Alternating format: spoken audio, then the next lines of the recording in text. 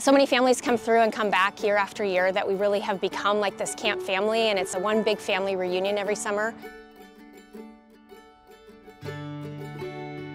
It's so much fun to get to know the kids and see them grow out at camp, and we have a lot of fun together. I just love camp so much. It's like my second family. I just love watching and helping the little kids and watch them make memories with their friends. It's awesome.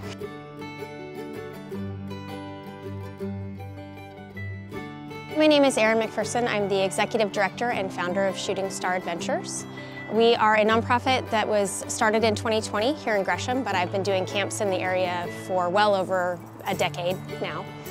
Started with a day camp, and over the years it morphed into an overnight camp for girls called Camp Two Roads. We serve over 100 campers every summer, campers from age 8 all the way to 18. And so it's like one big happy family with your little sister and your big sister. Our day camp, we went back to our roots, and we now have Odaka, which is an co-ed day camp and allows for girls and boys of elementary through middle school to experience all of the fun and magic of camp. Many of our big pie-in-the-sky dreams are becoming reality.